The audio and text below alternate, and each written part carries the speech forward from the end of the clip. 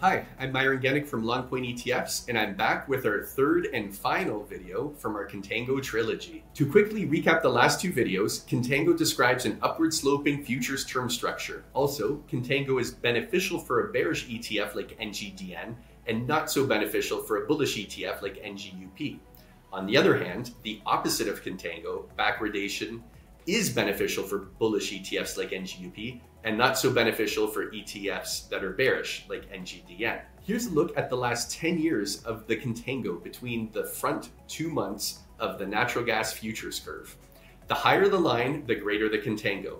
And when the line is below zero, where you see the red, natural gas is in backwardation. Also, those vertical grid lines that you see, those are the changes in the calendar year. So knowing this, two patterns reveal themselves immediately.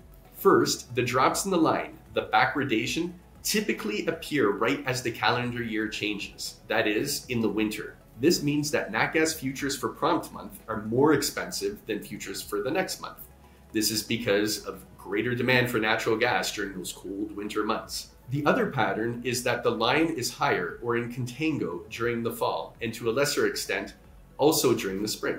At this time of year, temperatures are much more moderate, especially compared to the winters, and so delivery for prompt month is less than delivery for the next month. Now let's bring back that table from earlier. Now this is all just hypothetical and definitely not investing advice, but everything else being equal, and that's a big everything else, you could expect to see an ETF like NGDN performing better heading into the fall because you're entering a period of contango. And an ETF like NGUP may perform better heading into the winter because you're entering a period of backwardation. Now, there are a lot of other factors to consider, but if we just consider contango and backwardation, these are the patterns that you may see.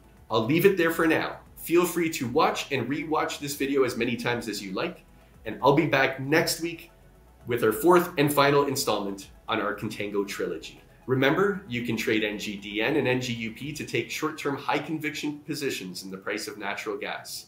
Please like and subscribe and visit longpointetfs.com for more information and to register for updates.